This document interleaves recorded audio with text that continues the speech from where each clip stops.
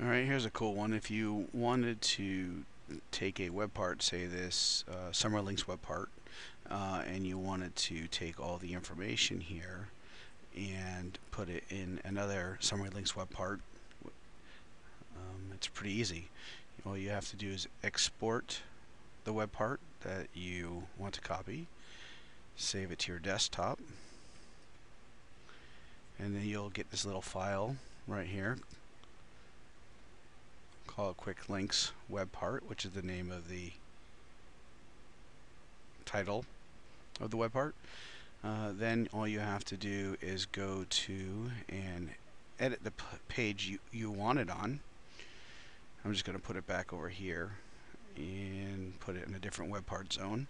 I'm going to click add a web part. Then I'm going to select this little drop down arrow that says upload a new web part, and then I'm just going to browse to it. So it's right here, and then I'm going to click upload. And now what I'm going to do again is hit add a web part again, and now as you can see you have imported web parts and you have your quick links, and I'm going to click add,